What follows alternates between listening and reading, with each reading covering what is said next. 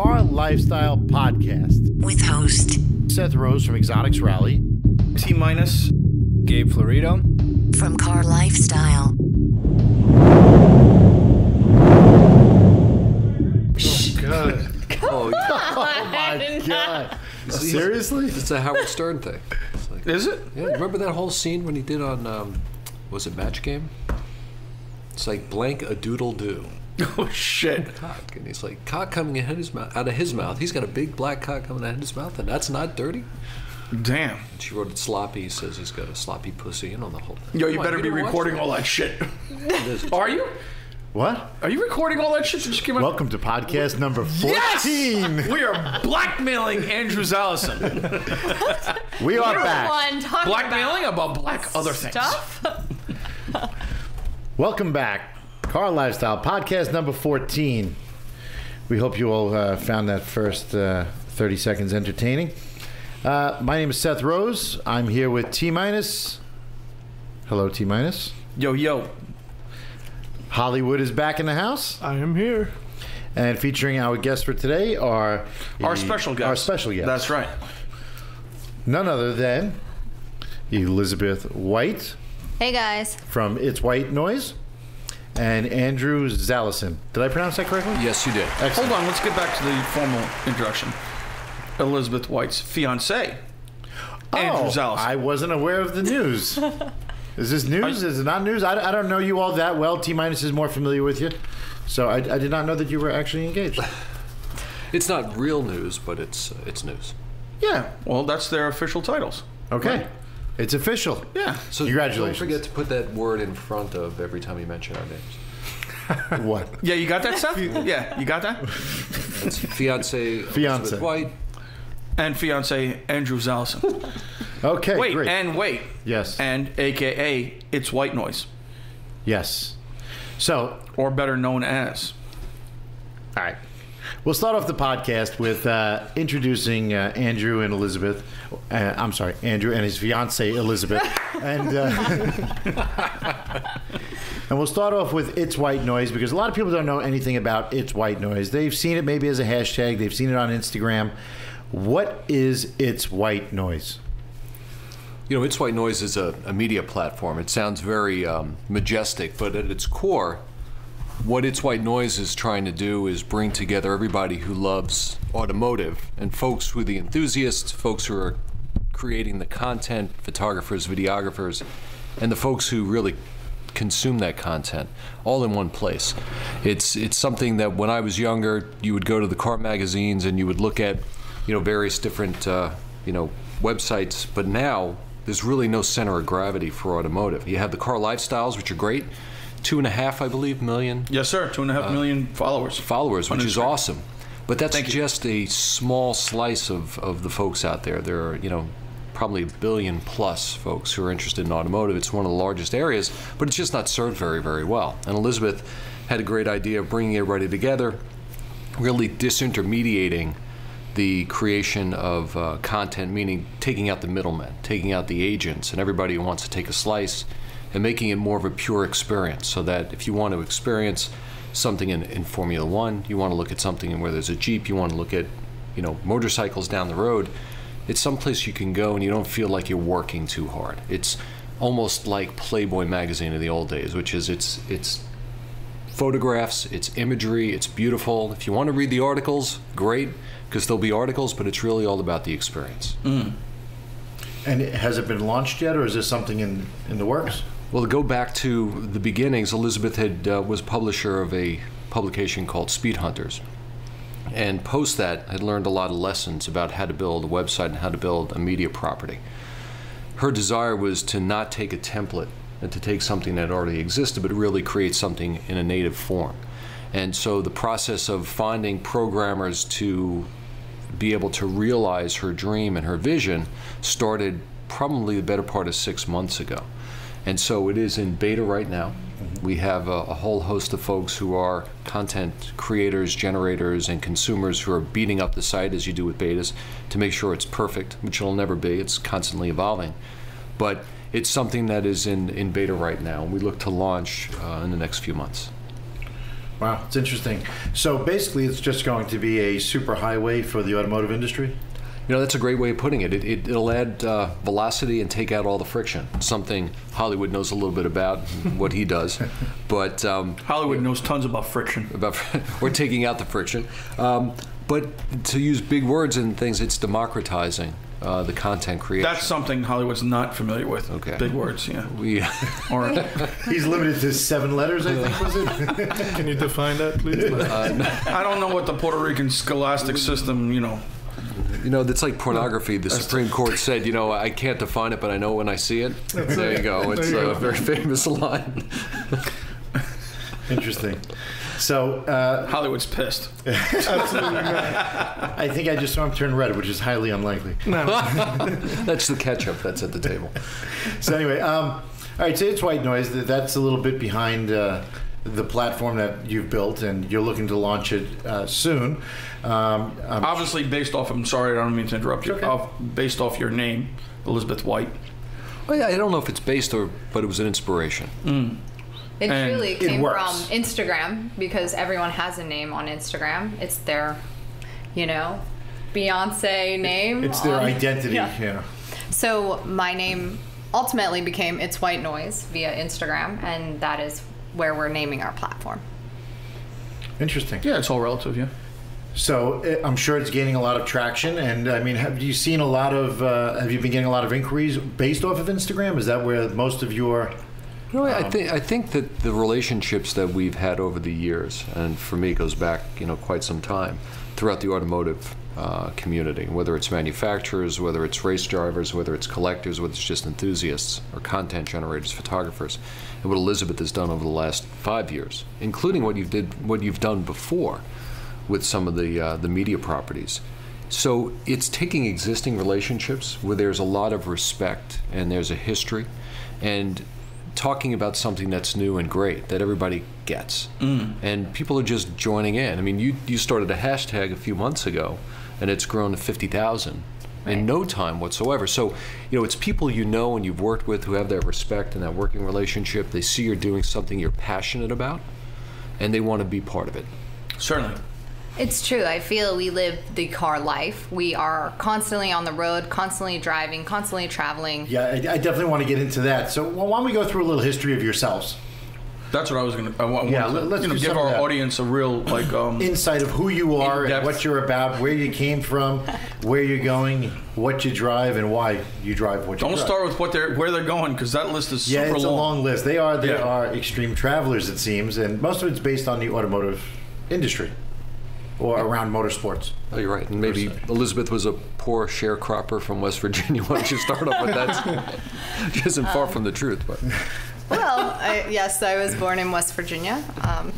I guess I started... Sorry to hear that.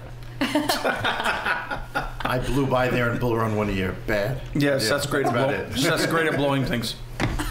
Oh. That's nice. Yes. Red lights specifically. Okay, so West Virginia. I think my love for automotive started a little later. I didn't know I loved automotive. I went to events, NASCAR, trucking, mud bogs, like everything that you can't imagine that anyone who wants to drive a supercar in the future did. I also learned how to drive on a 1985 Monte Carlo that my grandmother gave me. That was actually my first car. Was it? An 85 Monte Carlo SS. An SS with the aero back? No, that came out in 80. That was very That came out in 89. Yeah. No, that one. Or 87. 86. Did it really? Yeah. Sorry, right. Seth is from that era, so he knows. I am. What does SS stand for? Super Sport? Oh, okay. In my neighborhood growing up, it stood for stupid shit. Well, that's probably why I crashed it. That's probably... Yeah. Stupid shit. All right, so you learned to drive on a Monte Carlo. I mean, the column, or the shift was on the column. It was like sofa seats. You could have all your friends at once. You could probably have about 10 high schoolers in the car. It was really amazing. But I do want to tell this story about how I first started driving to high school. I have a sister. Her name is Natalie, and she is late to everything. She is still late to everything. But we learned every single back road, side road, where you could brake, where you had to turn on the AC, where you had to, you know, cut 2 lanes over to get off the exit to make it to school on time. There was... Where you had to cut the AC just for the extra horsepower? Yeah. Really? And then to throw it back on to slow down. She was the story I heard from your sister was it was late braking into the apex, sort of like not trail braking, but really late getting the car rotated so that you could get off the highway really, really fast. It was a hell of a line that I've been on that road, and I was like, you did what, when, and how? I mean, in West Virginia, pretty there was impressive. on the hills. We completely took jumps and things. It was, yeah. I mean, I wanted to get to school jumps? on time. Yeah. Are you A kidding? little air. It's West Virginia, dude. It's not Queens. Oh, thanks, Seth. There's hills. There's. Who's jumps in Queens too? All right. So you learned how to drive in a Monte Carlo. Or you get jumped in Queens. You know, Yeah. one of the two. Yeah. Wait. And then from a Monte Carlo, you went to. Oh, the Cavalier. Pretty Okay. awesome. And what was the first either luxury sports car exotic that you ever drove? A Ferrari. Okay. What Ferrari? Where? When? Why? I'm thinking it was. I went to Art Basel when I was like 20 years old with some friends doing events, and someone just picked up. All I remember is his name was Chapman, and he just picked up a white Ferrari, and he let me drive it. And I was like, this is my life. I have to do this. It was just so exciting. I mean, exactly the point where you're on Collins and you hit about 70 miles an hour. You're like, this is incredible. So you were hooked from there. I think so. But And then wait. you, Hold on. yeah, Let's get into the like where did you come from, Liz? Like what did you do? You know, like a brief like rundown of what you did in your life before you got into the car world The and pre-car career. correct. There you go. Yeah. And you came up in West Virginia. Mm-hmm. Started learning to drive very early on, and then blah blah blah. Before Okay. driving, you Well, I think you mean when I was 2, I started doing dance. I started taking ballet classes since I was a little kid. Oh, Hollywood also.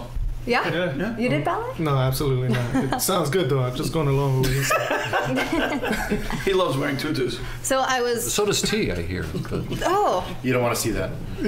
yeah, we do. That's only on the no one weekends, does. right? No. That's why this podcast is not visual. Yeah. Let's remember that. Yeah, we're gonna remember it. Hence. but all I wanted to do since I was a little kid was dance and sing, and I would watch, all the Broadway shows on, movies and Fred Astaire and Gene Kelly and stuff. And so I was like, that is my dream. I want to move to New York City and dance. I want to be on Broadway. I want to be a rockette. That's really what I wanted to do. It's so true. And you accomplished that. I correct? did. I did 2 seasons at Radio City, and I did Mamma Mia, the Broadway show. But you did 2 seasons in Radio City as a rockette? Yes. Yes. And then you did the play, right? Mm-hmm. Mamma Mia? Prior to that, when I was 18, I toured a little bit with a pop singer. Which pop singer? People might have heard of her. Yeah, they might have. Do tell. Go ahead. Her name was Jessica Simpson. Ah. Still is, actually. Her name Yeah. is still Jessica Simpson. But so I started my dance career as a backup dancer. Cool. And then how'd you get into, what was your next step? And then how'd you get into it? Meaning From so- dancing. Like, how did you get into, we know you did PR for McLaren for 2 years, and how'd you get into that? And Well, I had to make money. I'm just saying. I actually very much enjoyed anything around marketing, branding, public relations, any digital communications, overseeing any of that. So at McLaren, it was a true learning experience because when we launched, there was only a handful of people in the office. So you were pulled in many ways to do whatever it was that was asked. Even the Monroney label, like the window sticker, my hand was all over that, which is incredible because who knew growing up in West Virginia that you'd ever work for a Formula One team and then their car brand and make their window sticker. I didn't even know that was a real job. Now you had that job upon the launch of the MP412C. Was that when Yeah, they when created that? And how many people know what that window sticker's called? I mean, You pulled that one out, the Mulroney. right? Monroney, yeah. Maroni, Who that's a knows big what one. that is? Up until that point, I was calling it a window sticker. Yeah, well, that's the official label for a window sticker. Let's be serious. The window sticker that McLaren has is so much larger than the single sheet that prints out from Lamborghini or Porsche or It's just anyone. compensating or overcompensating. Yeah, I mean, it was total corporate identity. What cars are we talking about? The 12C or the 650S. The window sticker that was for the McLaren. Oh, the is- window sticker to buy the car. The MSRP. Oh, okay. It's full color. It's actually called a Monroney. It's like a pamphlet. It is called a Monroney? Monroney is the actual I didn't even know spelling that. of it. And wait, and what do you do? I had a hand in creating what is the window sticker for every McLaren right now. Awesome. So it has the correct font, correct everything. The corporate identity is fully laid out on this larger than every other brand's sticker. Oh, that's cool. And then how did you did PR for the F1 team, right? So how did you get into that? It was all included with what we did at McLaren. Oh, Companies like that have startups, really. I think McLaren is one of those, is a small operation. So Elizabeth, you were doing a little of everything. So if they said, well, we Right. need this, we don't have somebody to do that, you jump in and do it. So, So you're like a jack of all trades for the same place, Pretty much. pretty much. But that came out of your work with Societe Perrier and some of the things you did. right. That's what I'm trying to get at. Strategic Group and LVMH and Right. the luxury Yeah, so branding. talk about that marketing. stuff. About how you launched this, huge marketing upswing for Perrier, right? So prior to working at McLaren, going back to I need to make money because, I mean, having a dance career is amazing, but to actually be able to support yourself in a city like New York, you have to have a decent income. So I started working for marketing and,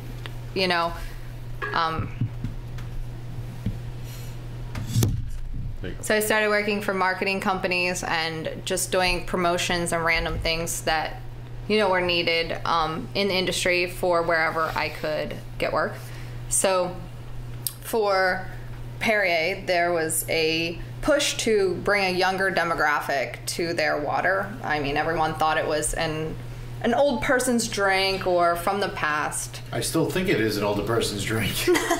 Perrier? Yeah, I've never really ordered that. Well, the beautiful Fucking thing Perrier about is delicious. what Elizabeth was able to do there was that she went to new areas, new regions, whether it was Moscow or Sao Paulo and things, where they didn't really have that old view. It wasn't there before, and you brought all the younger, hipper decision makers and style leaders and tastemakers into the fold. Sort of what you did with McLaren and some of the other projects. I mean, originally it was thought that we would do as much work for trendsetters and tastemakers in specific markets as they would do for us. So I would go and find someone in Istanbul or Toronto or Miami who was a jewelry designer or an art director or a musician, anyone who was actively in the industry. And we would promote them and sponsor their parties and be a part of whatever the events that they were in, and they would then, in return, blog for us once a week. Right. It's a way to stay current.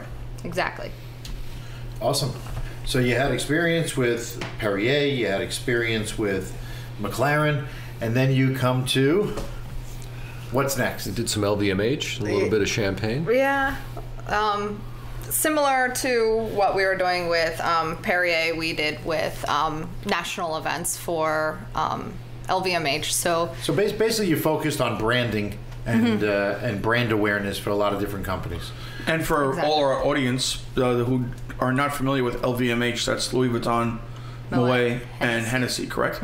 yes. And that's one parental company. Hollywood lit up when you said Hennessy. Of course, He was like, "Did you say Henny?" Oh, He was Hennessy. like, yo, son, the hood, son. They're just a true powerhouse. They represent everyone. If you're a luxury goods or a brand, you want to be involved with them. Yeah, I mean, what's interesting to me is in branding, across the world, a lot of people don't understand. I'm sure you might agree or disagree, but hopefully agree. But a lot of companies will spend billions of dollars on branding, and their bottom number is not as much as a lot of other companies. But that just makes people more aware. I always, when people ask me about my business and they say, what's a better product, 3M or Avery when it comes to vinyl? Mm-hmm. I say, well, truthfully, I happen to like Avery, but 3M has better branding, and they spend more money on it. Just like Grey Goose is not the best vodka, but they spend so much money on marketing and branding. It's so well known, people just ask for that automatically. So that goes a long way, I think, with branding and awareness as yeah. well. Mm. Yeah. And identifiable to the specific market. I mean, look at Coca-Cola. Sure. You always know what Coca-Cola is. You might not always know what the other cola brands are, but as soon as you see that red can with the cursive writing, you know it's Coca-Cola. Oh, absolutely. I think it's one of the most well-known brands. That logos in the world. I think it's top 10. It was that, if not top 5. No, it absolutely is. It's about the history and the heritage and how somebody embraces it and has. It doesn't have to be aspirational necessarily. You have brands like Ferrari, which are worldwide and recognized. Coca-Cola maybe is a little aspirational for some folks, but it's a lifestyle. It's something you want to be a part of. And how do you really? What's the ethos around the brand? And how do you bring that forward? And how do you make it relevant to new areas and new people, like Perrier, which you said before, it's an old people's drink. Right, I always consider, just like Red Bull. Red Bull's a young person's drink. Mm-hmm. My mother certainly wouldn't. Or at least that's what's the identity that's associated with it. Yeah, right. And if she did, we'd have a problem. But brands need to continue to evolve and see where they are. And what you were big on. Elizabeth and I were at a. Well, you always want to widen the spectrum of your audience. You deepen it. We were at a conference that I helped put on at Tuck at Dartmouth's Business School last fall about values of cars and automotive. It's by Hagee, the Historic Auto Group International. Great think tank. They were talking, we had a bunch of people up in panels talking about their old cars and the value and how they're increasing in value. Elizabeth stood up and she said, you have to understand that the younger audience, kids might like cars, but they don't know how to drive stick shifts. And you said that's true. Did a survey. 11. What'd you say? 11% of people under 30 know how to drive one, and 11%, and only 2% own one. You're right though. It's so disturbing. I went to a Jiffy Lube the other day just to get a quick oil change on my Jeep, and another guy brought in his BMW. There was a stick. And all the guys looked at each other, were like, you got to be kidding me. They asked the customer to pull the car in. Are you kidding? Dead serious. No, but that's the problem. The problem is scary. that the value that we see, the cars, and I have this conversation with the folks at Porsche and other car manufacturers, you need to make it relevant. You have a history and a heritage. You have this market. It's great. It's aspirational. It's passion. It's all this stuff. But if you don't have something for the right market and you're not constantly evolving, it's Red Bull. If they don't continue to go younger and hit that core, the kids won't know what it's about. Right. You don't know how to drive a stick shift, and you've got an old 50, whatever, call it a Porsche or a Camaro, and it's a stick shift, and kids are now 30 and 40, and they don't know how to drive one. The car is worthless. Not just worth less, but it's worthless. Because if the guys with the money, a couple of years forward, can't drive the car, they're not going to want it. You're right. And it's about need and want, desire and passion and all those kinds of things. And that's really what automotive's about. It's market driven. We always kid about, I think you and I had this conversation about the F-body cars, the Camaros and the Firebirds. Mm-hmm. Same damn car. Different nose, different tail, some things in the inside are a little different. But kids would go, I'm never buying a Pontiac. Right. I'm a Chevy guy. I'm a Camaro guy, certainly. I'm not going to, I'm going to buy a Camaro. My dad had a Camaro. That's true. It was what was put in the head. And really about marketing. Basic transportation is basic transportation. Why do you spend $60,000, $70,000, $80,000, $90,000 on a car? It speaks to who you are, how you feel about it, how you get out of the car, whether you look back at it, when you walk away, whether it puts a smile on your face. All that stuff, it's about the branding, and you were talking about before. Yeah. How does it make you feel? That's what you're really working on now with It's White Noise. It's about getting all the constituents who are involved in automotive, whether they're the manufacturers, the aftermarket people, the experienced people, the people who love to look at photographs, the stuff you're doing on CarLifestyle, beautiful imagery, or whether, and it's the kids sometimes, 17, 16, 12-year-olds Elizabeth has met who are on Instagram. You wouldn't know they're 12. Brilliant. No. The passion just comes through in their photographs, bringing them all together and saying, we're all in the same world. We love the same stuff. how do we work together, and without people feeling like you're taking pieces out of you when you join this club of automotive enthusiasts. It's a lot of fun. And it's grown by leaps and bounds. I mean, social media alone has taken it to a whole new level. I mean, they call them the carparazzi now. That's I right. mean, it's huge. I know out here on Long Island, every like Saturday and Sunday morning at the Americana Shopping Center, parents are dropping their kids off in the morning with their cameras and a couple of dollars for car coffee. spotting. And they sit there and they wait for cars to pull in and they chase you down. Right, but that's largely because of the wild success of Instagram. Oh, absolutely. Because and in photo order to get your follow count up, you have to post pictures of things people want to see. One is cars. So you know there's this tremendous pressure to get your follow count up. So you are now not posting pictures of your lunch and your new sneakers and the car your mom drives. Now you're posting pictures of Ferraris and Lamborghinis, and it's now influencing all these younger kids to get a better camera, to take better pictures. You're absolutely right. It's funny with the early days of social media, whether you go back or even just talk about it starting at Facebook. People are now getting together around interests. It used to be your friends and the people you hung out with and the people you shared life with were folks from your neighborhood because they were close by. Now you can share things with people across the globe, and 12-year-olds take photographs of a Ferrari or a Maserati or a Porsche, whatever it is. Somebody's commenting on it halfway across the world. So Well, that's why Facebook should change it from a friends list to like an acquaintance list. it's about interest, right? It's about what you're it's all about passionate common about. interest. Right. It's your passion. It's the things that you share with others, regardless of socioeconomic, religion. It doesn't matter anymore. It's about, wow, there's a gorgeous car. If you look on your 2.5 million followers, you probably have no clue, nor do you care about what part of the world they're from, how much money they make, what religion they are. It doesn't, and that's the beauty of it. That is the beauty about what's going on. So a 12-year-old or an 8-year-old or a 15-year-old is getting dropped off to take pictures.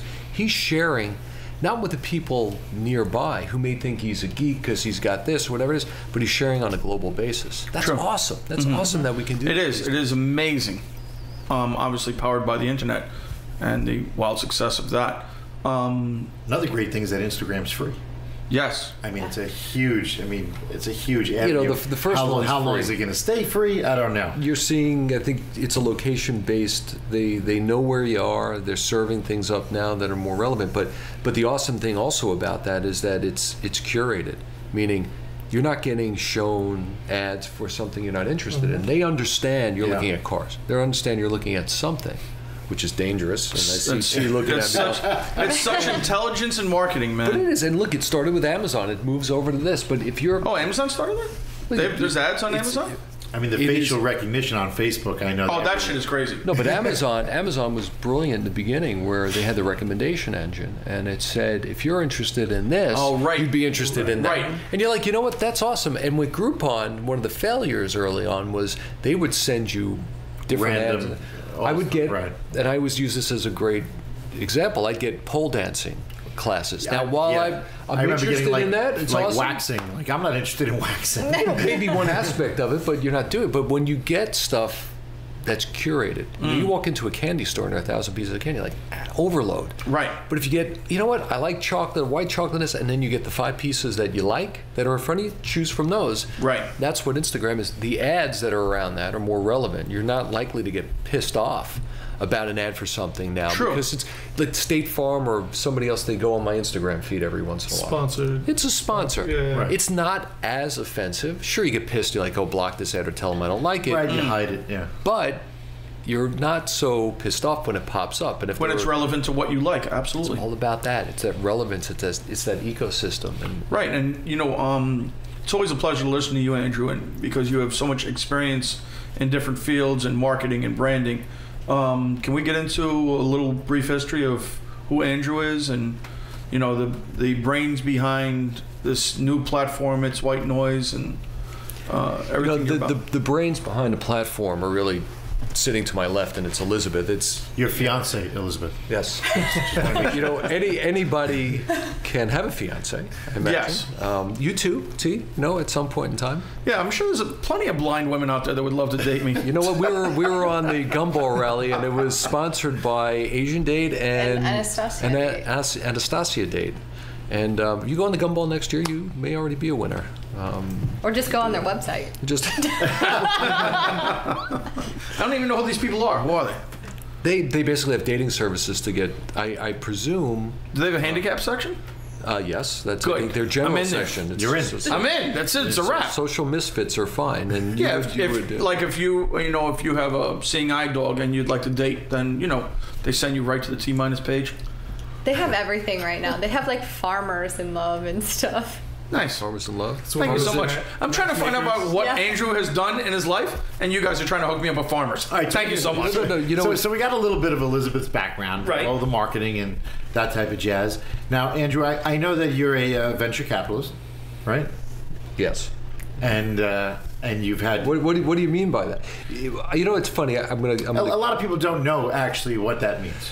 and And a lot of our listeners want to know about people, gaining wealth, maintaining wealth, investing, and things of that nature. Because there's a lot of unknowns out there. People hear the word, they say, "Ooh, he must have a lot of money." Venture capitalist. Right. It can mean a million different things. What does it mean to you? Or how And would you who explain is it? Andrew Zalasin, and how did you get started? And you can get into how you met Liz and how you're, everything that's going on. the thing is, and you've raced cars, and people that have been on the track, you try to look forward and you don't look back, and I think that's the beauty of our relationship. Venture, whatever you call it, some people call it vulture capital, venture capital. The beauty is being able to back entrepreneurs, people who have a passion, and give them your experience, and there's capital that's involved with that. It's not like Shark Tank, by the way. And when I watch that show, I always have a raised eyebrow, because when I invested... Seth is a huge fan, by the way. And by the way, it's fine to watch. I think it's curious. I understandably can't watch too much of it because I love the drama. I love the drama, It's and awesome. I love to watch the ideas, because I'm always thinking. I'm always trying to evolve different ideas, and it's nice to watch that. But there's a lot more behind the scenes than they show. Yeah, the funny thing is you never want to be a lender of last resort, and you don't want to be in a situation where somebody is desperate. For me, entrepreneurs, there's nothing like it. The excitement, the energy, the creativity. Being able to be a part of that, it's an honor, it really is, as an investor, to have an opportunity to invest in a group that is putting their life and soul into what they're doing. You don't take too much from them. I never took a majority interest in any company. I tried not to do an investment, and I try not to today make investments alone. You try to bring somebody else with a different skill set, because you never know everything, but you impart your experience. And there are mistakes that are made, and you try to avoid them in the future. And that's what you do. You work on building companies and building people and building legacy. So it's not just the founders, but the people down the road who are engineers or marketing people that want to start the next venture and the next one. Sometimes it's a couple of guys with a PowerPoint and a small monkey, and you back them. And it's nothing more than that. And that's the essence of it. It's with Elizabeth. She worked at and had put together a business plan and an idea that she wanted to execute in one area. The company that she was working with had no desire. They were too big. They forgot what it was like to be entrepreneurial. They said, you know what, we have budgets and P&Ls, we're behind schedule, whatever it is, and they decided to do something else. And Elizabeth said, well, they don't get it, but I do. I want to do this. And we worked on that together. And that's where the It's White Noise came from. It was it was your idea. It's now, believe it or not, without an infrastructure and without the politics and legacy and things, it's opened up, the opportunity. It's not Shark Tank. It's not somebody going, I'm going to take 50% of your company or 80% of your company. If you don't do this or this or this, then we're going to take 100% of it. It's not micromanaging that on the investment side. It's embracing and providing an ecosystem, connectivity, whether it's somebody in marketing in a big company or somebody who knows how to code something here, or a lawyer here, or a finance person there. It's bringing your wealth of experience together to be able to do that. And that's what we continue to do, and that whether that's It's White Noise or whether it's any of the, any of the other companies that I get involved with. Again, it's looking for those entrepreneurs. It's what gets me out of bed in the morning and helps me kick the door down when I think about the day. I think that's and what gets you guys excited. in many respects, you could be, slated as a modern day. I mean, without the heroic connectivity, a Bruce Wayne. I'm just doing what I love to do with the people that I really enjoy doing it with. And it's not just Elizabeth. It's even sitting down and talking with you and Gabe a couple of months ago. And you guys were trying to figure out how to go forward and how to do things together. I didn't know you. I knew what your business was, but I'd seen you guys in other companies. Right. And we talked it through. And there was a good night of just, sitting down and BSing about what you're looking for and having you guys figure out what you want. Yeah, you were a tremendous help. Absolutely. But you guys, it wouldn't have been anything without you guys having the passion. You coming from one area, Gabe coming from another, and coming together. I saw that. You know what? It didn't take a lot. Elizabeth and I saw that. It was like, it didn't take a lot to see that there's all that energy there. And what do? So sometimes you spend an hour or 3 hours or 5 hours with somebody. Sometimes you put a little bit of money in. It's not all altruistic. We're not doing it for a better place in heaven or any of that kind of stuff. But, I was involved in the early days of the New York tech scene, going back into the 90s. And even through a post 9/11 situation, being able to continue to invest and create jobs and give hope and create industry in a city, in my city. I'm a kid from Brooklyn. I grew up in Brooklyn. That's what it's all about. And so it's where your passion is and where your drive is, and being able to share that with other people is really what it's all about in every way. Whether it's racing, whether it's going on rallies, whether it's, doing what Elizabeth is doing, it's what you're doing. Or, we were with somebody who had an energy drink for, a natural energy drink for preventing hangovers. You know what? It's awesome. And the passion, we spent 5.5, 6 hours with that person. Weren't looking to invest. Weren't looking to take 50% of their company or control of their company, anything like that. Right. And if you work with great people, it's about a great market and it's about great management. And if you're able to add value to that, that's awesome. I know that's a long-winded way of saying it, but it's, it is about the people, first and foremost. That's what I watched another show, I'm sure you've seen it, MSNBC, The Prophet, Marcus Lemonis, and that's what he always preaches. It's about the people. And he enjoys really changing people's lives. And a lot of times he is rescuing businesses, but he's not so much rescuing it, he's just showing them how it should be managed. Because a lot of people just are unaware. Listen, you can write a check to anybody, they could take it, buy a ton of cars and say, I'm now a big car dealer. And they just piss it all away. And they're broke the next day.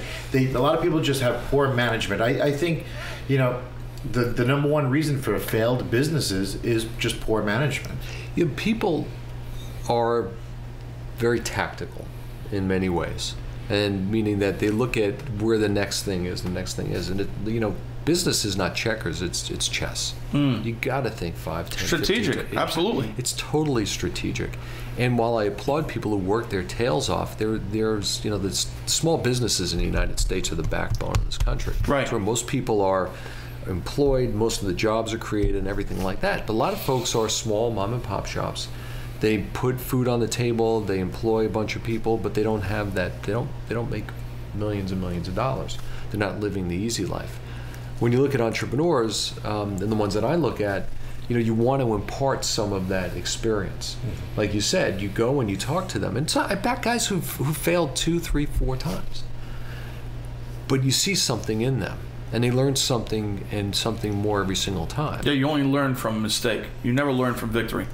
Yeah, and sometimes if they can learn from my mistakes, that's awesome too.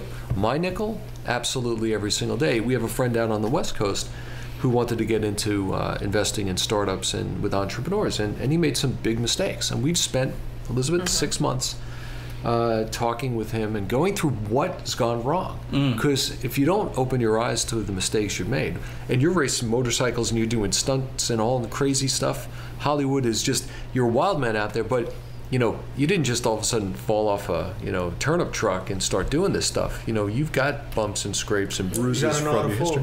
Yeah, you got to know how to fall, and you got to know how to get back up. You got to know how to get back up. Because it can really take a lot out of you. Failure sucks. It really does. But if you have the and it puts a lot of fear inside you. Let's just use motorcycle as a simple example. There's a lot of people who fall off a motorcycle and they say, that's it for me. Yep. I don't need another broken leg. I don't need to spend another 6 months in the hospital. I'm done with this. So it takes a lot of courage and a lot of bravery to get back on and say, okay, I'm going to give this another attempt, even though I'm facing these risks, medically or pain-wise. So I think that it's people with that kind of character just. And T, you're right. If the person falls off and they don't want to get back on again, that's great. That's awesome. And if the person wants to get back on but don't do anything in a tentative way. Right. Either you're in or you're out. People who drive, you've been on racetracks. People who drive tentative, they're the biggest driving behind somebody who's going 5/10 and is going in and out and braking and doing all these things because they're not really comfortable with what they're doing. They're the biggest danger. It's Absolutely. nuts. It's ridiculous. And that's business too. If you have a leader, whether it's of a division or marketing or CEO of a company, who does things in a tentative way, you're dead. You're dead. You got to go. You got to go all in. Absolutely. You really do. You have, Sink or swim. You have to be willing to take risks, and you have to take, some of them calculated, some of them not calculated, and you just have to jump in. Look, I do it every day, and I assess risk and liability every day being a business owner, and that's what it's all about. It's calculated risk. You're not doing stupid things, and again, the more experience you have of the people you have that you're surrounded by, their experiences, and if you open your eyes and you listen and you see what's going on, you make yourself a better business person. You make your opportunities are greater every single day. Right. It's like constant adaptation and adjustment. And again, when I look at what Elizabeth has done, she's been through she has had a career in the arts. She's worked through marketing and branding. She worked in automotive and stepped up a couple of different ways. And then she had this great idea for something that was not embraced. Right, that you're helping bring to fruition. Yeah, and that's the great. But if you go back 20 years, it's what I did then too. Right, and speaking of that, I'd really like to get into, a little bit broader of a history of who you are. But that really is what I. No, I know. But you did race Porsche. Yep. You have raced Ducati. Mm-hmm. Can we get into? Let's get into your cars. Yeah, let's get into your car life and how you got started. I mean, this is all about car lifestyle. And right. That's our podcast. Is based on the automotive industry. Do you really want to hear this? Yes, absolutely. We want to. Okay. How about I'll start off with. Why don't we go through the current. No. You're going to try to get the list of cars, right? Yeah, that won't happen. Yeah, no, that list this is not going to happen. But let me tell you. Wait. Let's get started on the Porsche. You raced the Porsche. Let's start on my mom. Okay, my mom. That sounds terrible. Let's start on my mom. Be gentle, T. Yes, I am known to. Yeah. Well, this will help calibrate. My mom passed away a number of years ago, and she was always a car person. And I remember the first car that she had that she loved was a Marlin. Now, people here don't know what a Marlin is, and people aren't. You're going to look it up. Rambler. Mm-hmm. AMC Rambler. Rambler before it was AMC. It was Rambler. I didn't know that. Yeah. And that's a Jeep, right? Well, no, that was Rambler, and it was but it's like a SUV. That's right. Yeah. Jeep, by the way, and let's go off on a rant here. That's been the only value in that brand forever. People always buy Chrysler for Jeep. They always did. They did it in the 60s, they did it in the 70s, in the 80s, and the 90s. Keep going on and on and on. Mercedes bought it for that. Chrysler bought it for that. The next person will buy it for that. That's that brand. That's that thing, that image, Jeep. Even the Wranglers they have today are so much of the old stuff. The front windshield still pops down, right, and all that kind of stuff. It's pretty awesome, and that's a brand. Right, it's like the lineage of the 911. Same thing with the Jeeps. Yeah, and there's certain characteristics that have never changed. Right, and the 911 almost went away in the 80s, but that fortunately didn't happen. But my mom had this thing called a Marlin, and back in the day, you had the Mustangs, and they were the first pony cars, and then you had the Camaros and Firebirds and things. But AMC tried their effort there, and they had this car. We called it the Skunk Mobile. It was a black car with a white stripe down the middle. You know what? But she loved it. It had a 327 big block. Not a small block, but a big block. And that was the first car that I remembered. But we would drive every summer from New York, from Brooklyn to Berkeley, out to California, with 4 kids, a dog, and a station wagon. The first one being a Rambler American. Wow. Then Really, you did cross country then? Every year. Jesus. My parents were loved that scene out there. I'll leave it at that. And we did that, and then we jumped up to the Country Squire station wagon when I don't know where we got the money for it, but we ended up doing that. But it was about cars and growing up around cars and loving cars. My mom loved cars. She was the first group of female plumbers when the unions were sued to require women to be in the plumbers union. That's awesome. And she was a commercial plumber. It wasn't like Madge, you showed up at your door. She was working on commercial sites, and she was spit on and had her tires slashed and all that kind of stuff because guys didn't want women in the workforce. I love that, against all odds stories. Yeah, and that was awesome. her. She had a 240Z. It was the drift car. 240Z. Right. We're talking the Fairlady baby. We're talking the first gen Datsun. Right. Awesome. And that was the kind of stuff that I grew up with. I always loved cars. I was working on and changing oil when I was a kid. I worked in gas stations.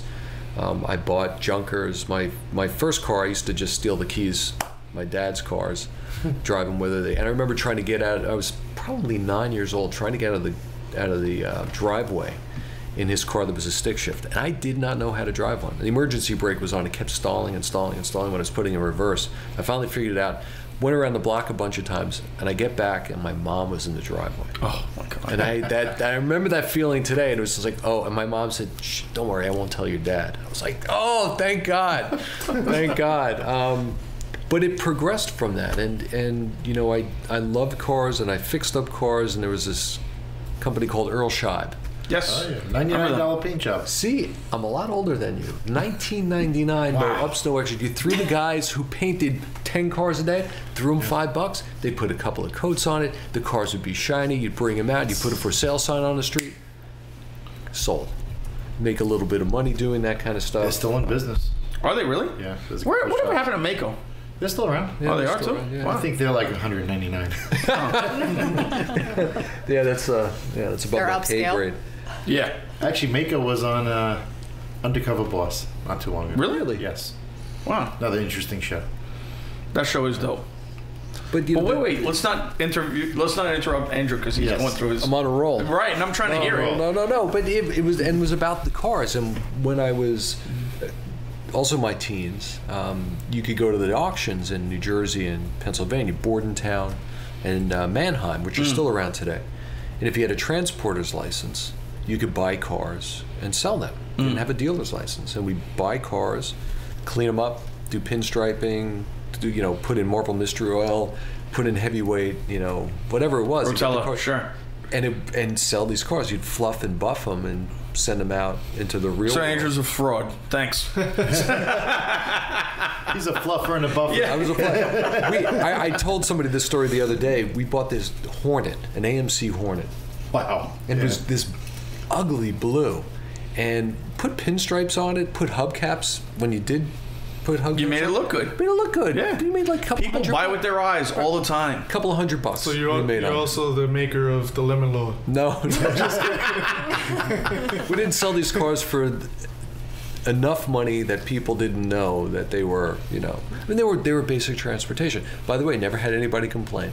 Never had anybody. You know why he never had anybody complain? Because they didn't have cell phones. No, because he sold every car as is. As is, on paper. He was smart. I knew I had to drive those cars back from Bordentown. Right. And let me tell you, that wasn't a short drive. If it made it back, yeah. That was an adventure. That was an adventure. And the one car that scared the crap out of me is I don't know why, I bought a Spitfire. Because it Triumph Spitfire. Triumph, right? Yeah. And that car made it back on a wing and That's a a cool prayer. little car, though. Did, yeah. And Yeah. I bought it for $200. I sold it for like $350. I made $150 off of it. Right. Which was a lot of money. Yeah, absolutely. Back then, yeah. Yeah. And that car was still running around the neighborhood for years after that. That's So cool. They I know they someone drove. that has that car like mint. Really? Really? That's that car that I got was not mint. I remember that we had the top, Not but the mint. top was it was a rag top. It was you get to drive. But I love that stuff. And we were talking on the car ride over here. When I was younger, I'd go out to Bridgehampton and up to Lime Rock, and I'd race my street car there. But And which was at what? An RX-7. So the first thing you ever raced was an RX-7. Yes, legally. Which RX-7? First gen. Oh, first gen, Yeah. non-turbo. No, not turbos. But it had this little rotary. No Yes, torque, and it no- handled like a champ. And they Beautiful wound to car. like 11,000 RPM. It was crazy. Yes. And we are in Freeport. Right. And what I remembered when There was a racetrack here in Freeport back then. That was like a half-mile. It was an oval. Oval, yeah. Run what you brung, I think, at the day. Yep. People would put demolition derbies, everything. It was Those are awesome. Yeah. We should do that. And there was a place called. Let's do it. Yeah. We can out east in Riverhead. We'll take your Jeep. Oh, Let's not. maybe we'll insured. take Hollywood's Jeep. It'd be so much Wait a more second. interesting in your 918 How and your about McLaren this? F20. Wait a second. How about this? Seriously, I want to cut into this for a second. In Riverhead, at the racetrack, they do a demolition derby every single weekend. All you have to do is bring some shit box. You bust out all the windows except for the windshield. They have to weld the doors shut. And you can run any car you want in demolition derby. If I could dig up my transporter's license, we can go out to I still have one. Manheim and Bordentown.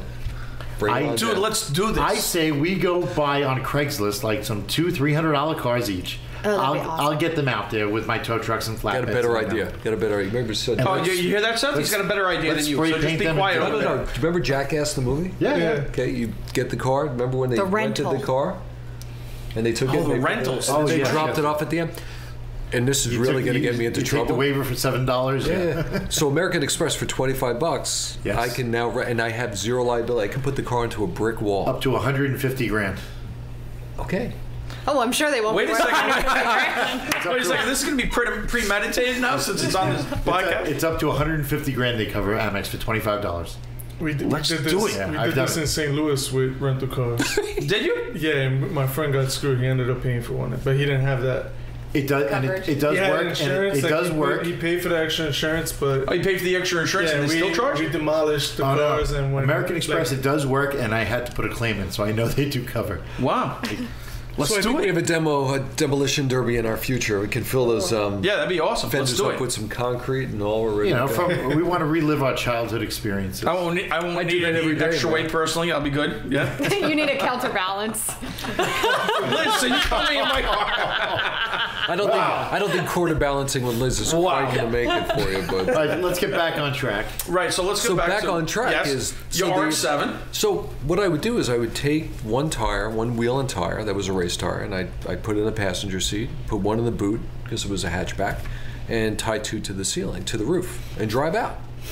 Take them off, change to my race rubber, go out with all the rich guys in their 911s and Porsches and And you would trailers smoke 'em. so- Right. You know, I would win. You know, and with a lot less horsepower and just the passion and the So what desire. class were you in when you were in It was, Lime Rock? it was SCCA. Oh, it was SCCA. So, and that was the good old days, and I don't even know if they've run. I mean, it's, and the funny thing is, Bridgehampton's done. yeah, it's, but you know it was, what? It was sad. I raced out there only a couple of times, but I remember specifically one time coming around. I think Here comes another story, ladies and It was gentlemen. like turn 3, and there were two hunters carrying a deer across the track. It was legal to hunt on the track because they wanted to get rid of the deer out Yeah. there. Well, that This was a like. hazard. Have you ever been up and raced at Mount Tremblant? No. Mount Tremblant's up north. Seth can't even say Montreal. that.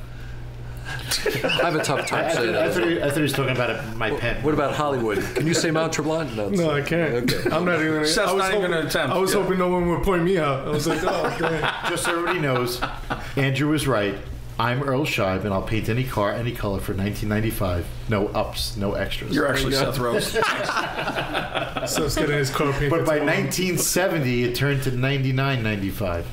Okay. Thanks for that update, Seth. No problem. Yeah. That's, You be quiet now for the rest of the podcast. Done.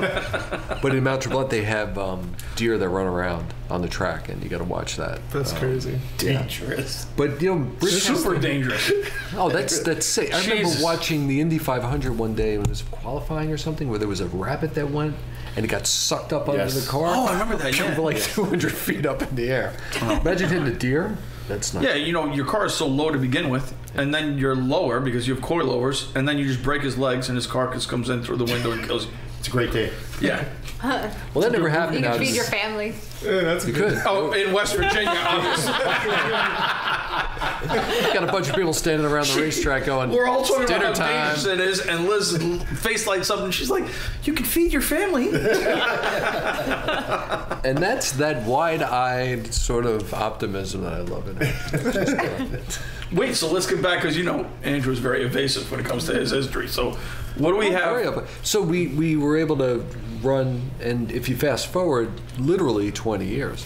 Wait, did you get sponsored? How did you get into Oh, back racing? then, no. I mean, you know, it was you you were. Can we get like a timeline of how you got to Porsche and how you were running for them? I can't give you years because you still don't know how old I am, but you can probably look that up. No, there's no information on you. You're like a government spook. They're videos. Yeah, you probably know that aliens are alive. You know where they live in the United States, and you're not telling me what. Give me less. He does big time. Theorist, By the way, Andrew is extremely evasive when you ask him, "Do aliens exist? Do you believe in aliens?" Go ahead, ask him, Seth. We've already established this on the ride over here without you in the car. Holy shit, you cheated. You're a cheater. So what did he have to say? There's no such thing as aliens. Get the fuck out. We actually didn't have that conversation, as far as you know. Oh. No. But her sister Is an alien? Maybe. Awesome. She's from Uranus. Well, that's a big place. That's just gotta watch out for the Klingons in your. All right, so how did you get from an R7 to a Porsche? You don't actually. Okay. And it's like how they say, how do you get to Carnegie Hall? Yeah. Practice. Mm. So, that was a life. I didn't have any real money. It's a car I drove on the street. It was literally would break the R7, correct? Yeah. You would break your teeth in those cars. Be just driving down the streets and wherever it was. And, I had to sell the car. But I had done some things. I had restored an old Corvette and sold that because going to school, I needed the money and just working full time. Nobody, like with Elizabeth's background, her parents were both civil servants. We didn't have money growing up. I think everybody around this table is from the same. Not Seth. He's Jewish.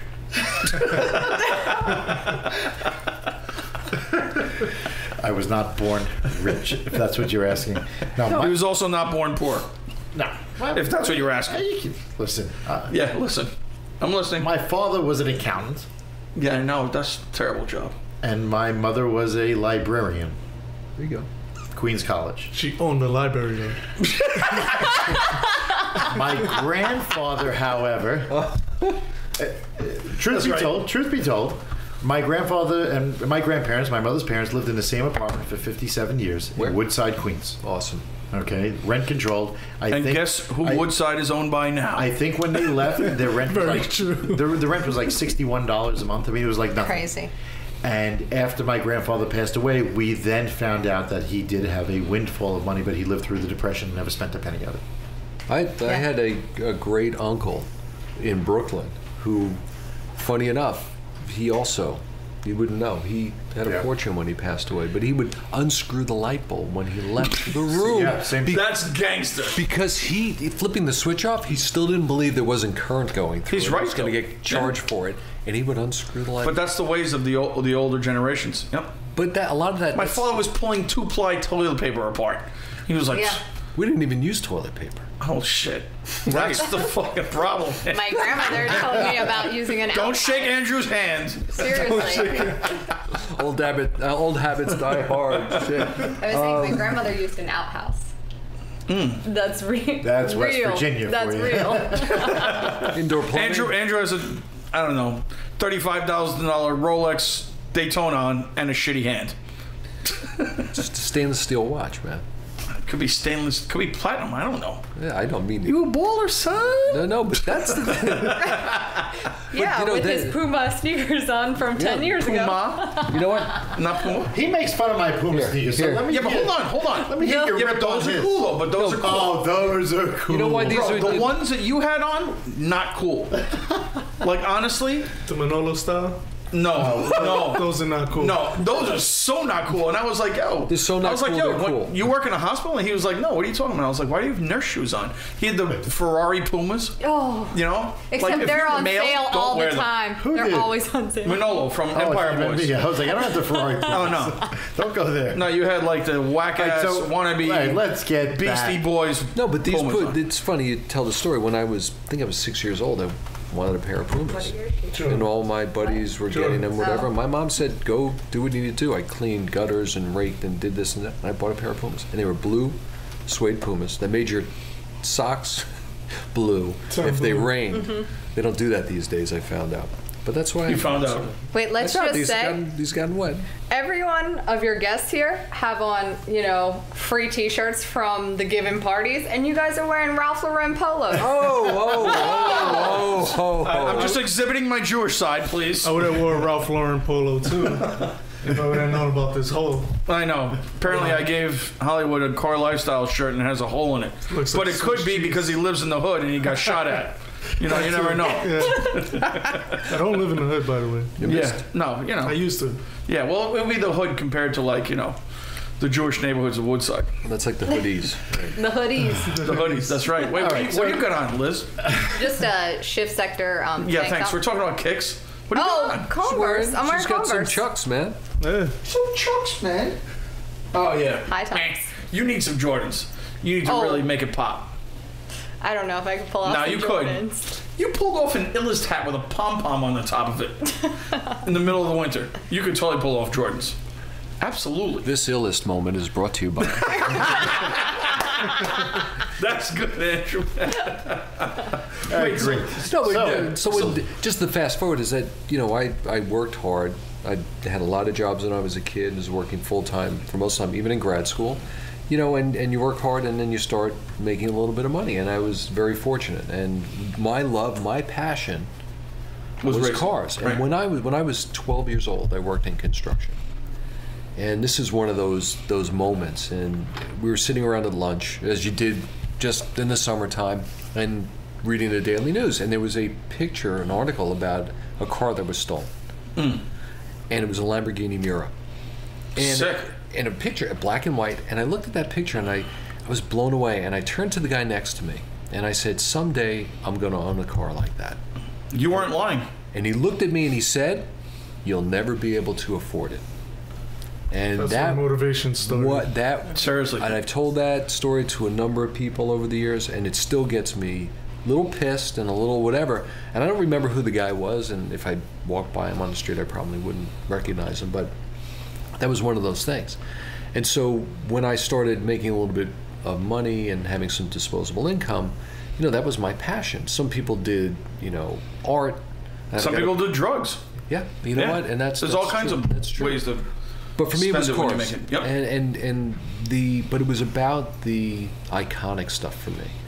Whether it's the Miura or the Gull Wings or the old Speedsters or the 68 Camaro we have. That for me was an icon. Right. And it's nostalgic.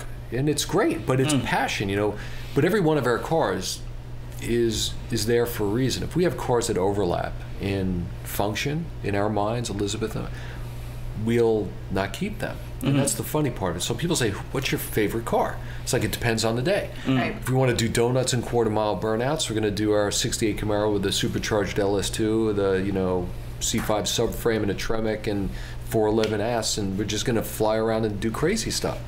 If we want to go out and just have a lot of fun, we'll go out in the 57 Speedster. We'll go for long drives. We'll go for 400 or 500 or 600 miles. Sometimes it's the 918. We want to be totally...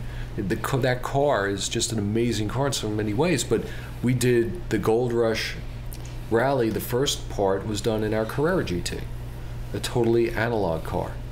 So, but the mood struck us, and we said, you know what? We're going to do the run from San Diego to Vegas in the Carrera GT. And we loved it, and it was awesome. And then you switched over to the 918? Yeah, and we loved it. It was awesome. And we were going through, the desert at some, reasonable speeds, and it was awesome. But again, it depends. We're very, very lucky. And the end of this month, we're going to be over in Germany picking up our GT3 RS and GT4. And we've been on the road so much, we haven't been able to do that. I mean, who gets to do that stuff? You'd always send me. I mean, it's really not that big of a deal. I'll sit with the pigs and the chickens. It's awesome. I don't give a shit. But if we get back and we find out that we use the same car for the same thing, two separate, we'll get rid of one. So, it's the Carrera GT strikes a chord, the Speedster does, the Gullwing does, the 918 does, the Desmo Sedici that I ride does. Sometimes it's the V-Rod. It all depends, and it depends on your mood and what you're doing, and that's it. So, I mean, but it's always been about the passion. I've done well as far as capital appreciation is concerned with cars, probably because It was about what do you love, and maybe I'm not that unusual. You know, the old Gull Wings, or the old Porsches. People love those cars. So did I. Or your McLaren F1. Everybody loves those cars. You know, but the pricing has gone through the roof. But we're not sellers of a lot of these cars. Well, I've recently seen prices start to come down a little bit. On what? On Porsche in particular. Oh. So funny thing, what we're seeing and what I'm seeing is we've got a 73 RS. And we saw that, I mean, we bought it for not much, and it's gone up. It's sort of plateaued, but it's at a ridiculous price now. Correct. The money is now going into trying to find, people want to buy a classic Porsche, they're going in at $75,000, $100,000, $200,000. And not to be, you know, snooty about it. Certainly. But that's the entry point, 50, 100, 200 grand. And those prices, the cars that were 50 are now 100. The ones that were 100 are 150 and 200. You're seeing a lot of appreciation in the lower end of that. But that's a product of the market. And when the shit hits the fan, it's always what somebody is willing to pay. You can price a car. You can have a McLaren F1 and say it's $10 million. That doesn't necessarily mean the car's worth $10 million. It doesn't necessarily mean that they're selling it for $10 million. It's what they're asking for. You can ask what you want, but at the end of the day, there's an old guy told me with it for? What the price of the thing is what it ends up, what it will bring, what it sells for. Yeah. And that's it. But I think as you get to the higher end of the when you get to the higher end of the scale, the market is more mature, the people are more intelligent, the data and the analytics that go into it, like with Hagee, people are looking at this stuff. So when you're spending $1 million for an RS or $1.25 million, that's it. You're getting to that point where you have a lot of smart people in who are not going to overpay. When you're looking at passion purchases and things like the 30-year rule or the 20-year rule, it's like when you were a teenager, you always wanted that car and you got the disposable income to get it, there's a bubble. When you have that kind of velocity of capital going into the market, it's like anything else. You know, but the smarter people are at the top end of that. But it was like art, you know, in the 60s and 70s, buying a Picasso for a few $100 grand or a few million, you would have been brilliant because they're getting $150 million for those pieces. It's insane. Oh, absolutely. And also, by the same token, years ago, people didn't drive their cars. And a lot of these cars that you're even talking about driving, people didn't drive them. They treated it like artwork. They kept it in their garage. Their garage was perfectly manicured. They climate controlled, right? They had these crazy bubbles you used to drive your car into, like still a cocoon. Do. Yeah, they still do. And we drive the crap out of it. Right. I mean, you drive them. I drive my cars, and that's the beauty of it, though. If you can afford to buy it, own it, and drive it, it actually, you know, it doesn't really hurt the value. It's the utility value. A car. We talk about the serial number and all that stuff. If you do the right thing and you restore a car, and some of our old cars are, you know, we drive them all over the place. But when we did the paint on them, we made sure they were stripped down and they were done perfectly, so that when you redo it, and I was in one of the shops that I do some business with, does high-end collector's cars, and he has an old Testarossa in there. So not from the Miami Vice days, we're talking the 50s. Oh, I didn't know that there was a previous model. That was the seminal, you know, the Redhead, which is what the Testarossa name comes from. 57, they had a couple of prototypes in 58. And he drove it, and he was in to get the car painted because it had road rash on it. That made a big statement to me. And so, you know, you drive the cars. We talk about the 918. People are like, oh, put a clear on this, do a wrap, and do all that stuff. I'm like, you know what? There's a patina. You got a rock chip. Big deal. We're driving it. You know, I'm not going to stick it in the garage and rub it with a diaper and say, wow, look at what I got. But if you're get off on doing that stuff, cool. You know, a lot of the Desmos Sedicis are in people's, you know, living rooms. Yeah. And they're on art. display. Yeah. They are. And if that's what you love and you're too scared to ride them, exactly. but you love looking at them. I bought two of them, one to ride and one to hide. And mine, I just straight out the dealer chopped it up. Yeah. Just because I knew what I wanted to do with it. You know, I'm gonna stunt that bike out. Like, people looking at me like, you bought a Ducati and you're gonna what? But it's what I want to do.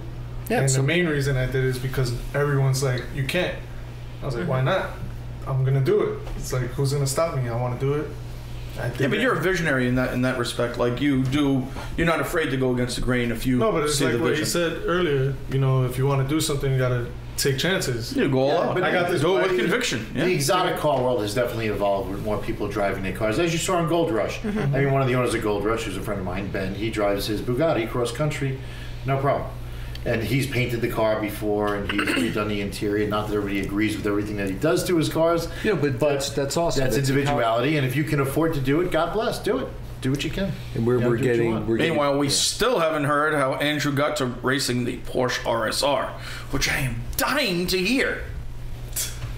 One day I woke up and I said, "Gee, probably RSR. we do all that." The funny thing is I had been bouncing around in a Boxster, and a lot of people thought. And by the way, which is still one of the best handling cars on the planet. Period. And a buddy of mine who self-made.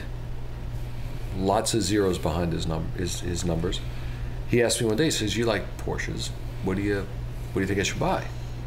I said, "Buy a Boxster." And he's like, "I'm not buying that car." I said, "Drive the low budget Porsche. Drive one." Yeah.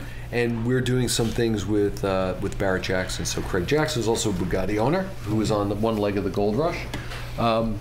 We ended up talking to a couple of his marketing people, and the guy said to me, "Yep, same story." And he doesn't have a lot of money. He's on the other end of the spectrum. He says, "I want to buy a Porsche. What should I buy?" And he's talking about the Cayman or maybe an old 911. I said, "What about a Boxster?" I said, get past that image issue. Right. You know, the Barbie car and all that stuff. Drive that car. And he did. And he bought it. The other guy loves it. It's great. It's fantastic. But that's the thing. It's a passion. You can buy a used Boxster for, 15, 20, 30,000 bucks. They're pure cars. Absolutely. They're light, they're awesome, they're visceral, they're all that kind of stuff.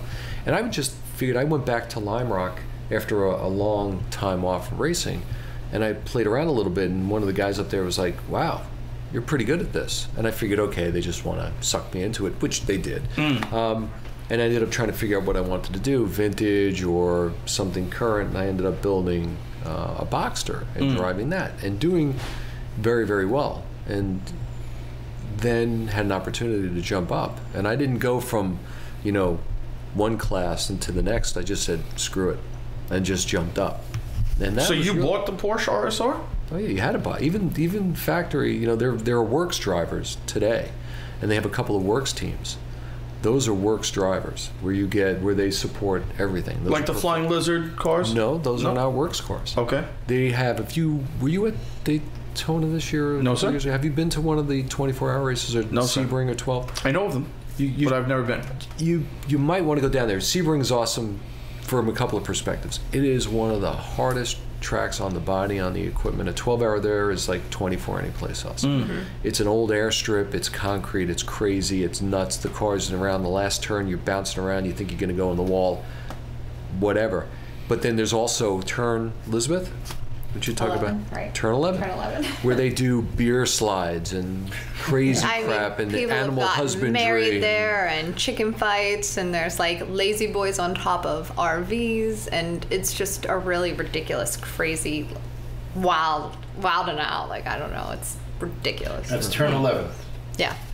And that's the fun thing. And if you're on the racetrack, you would never know that's happening.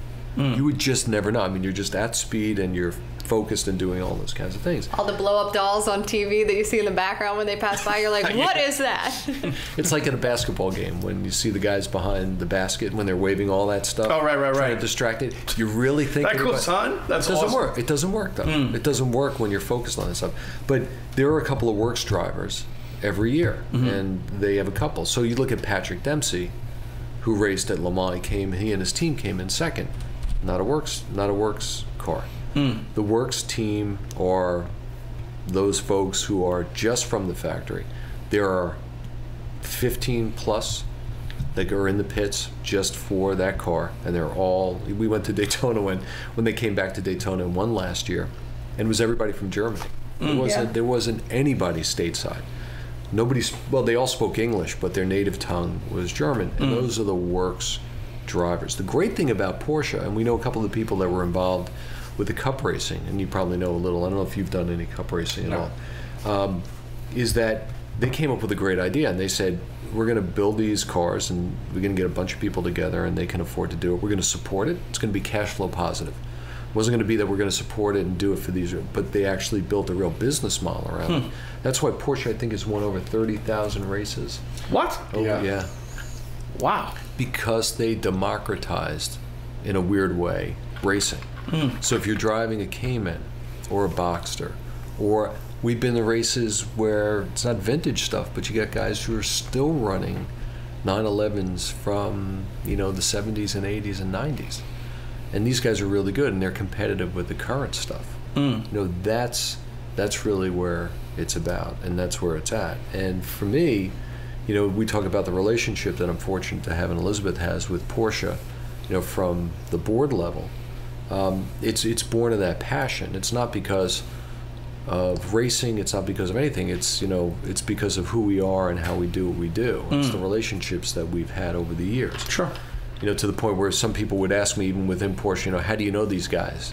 And we kind of look at each other sometimes like we kind of know them. What do you mean? Right. It's like, well, how do you know these people, and how do you have those relationships with them? And it's about respect and admiration on some levels, but it's about being a good person and doing stuff like we were talking about the other day. When you guys sat down with us and talking through the issues and the problems, it doesn't matter whether you're a Porsche, it doesn't matter whether you're CarLifestyle, or it doesn't matter whether you're this person that has this hangover drink. There's certain people you want to talk to and be involved with. Right. And it's racing too. One thing I learned is in racing, in most instances, if you have a problem with your car and you need a part, you can go down. It's all about relationships. Yeah. But most of the time, even if it's a competitor of yours and you're, beating the crap out of each other all weekend long, they'll give you something if they got a spare. If you're a good person. Go to Monterey last year, and I won't mention names, but there was one guy who's got a bunch of cars he takes care of, and a guy who was racing, and he had an issue with his caliper. And there were others out there. Nobody would give him the part. They wouldn't do it. Wow. Because the guy he was associated with was not a good guy. And that killed it for him. And it killed the guy's weekend. And he didn't know. He didn't know that story. He's like, I don't understand why nobody's giving me that part. And it's... Speaking of current projects, right? You guys are very familiar and good friends with Nakai-san of RWB. We'll turn that over to Elizabeth. It's not every day that when you celebrate your birthday that Nakai comes out with a cake for you. So, friends, I'll throw that one over. Right, you guys went to Japan and you hung out with him, and you're going to be building the RWB Brooklyn, correct? That's what it is. And it'll be the first one on the East Coast, or... I think it's the first one in New York. I'm first not one sure in New about York. East Coast. Yeah, I think there are a couple of events. Why don't you tell us what the why don't you give RWB Brooklyn... What doesn't T throw us what RWB is and what you know of RWB? Jesus, put me right on the spot. Nakai, don't listen to this. I know that it stands for Raw Welt Big Griff. I know Raw Welt stands for Raw World, Rough World. The Big Griff, I forget. I know I looked it up, but I forget what it means. I know Nakai-san is a visionary when it comes to building one-off custom Porsches that are not only aesthetically pleasing but are functional on the racetrack. I know he chooses whose car he wants to build, as far as I know, and he makes all these modifications to widen the track of the car and the body panels. Does he do performance upgrades as well? I'm not positive on that. Or is it more aesthetic? He's the aesthetician, as they say. He does everything himself. So he's like a performance DP of today's world. Yeah, but he's the one. When you see a build, which is why we want to do a Wait, hold on. Hollywood DP is like a director of photography. Not double penetration. Yeah. So.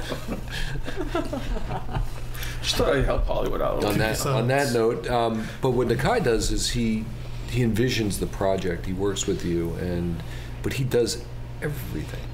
Yeah, he has 0 employees, right? He paints like little spots. He bolts on. He cuts. He does the welding. I just Googled it. I'm looking at the pictures. It's just a little late. RWB Porsche, just to see some of it. It's pretty amazing. Yeah, it's pretty cool.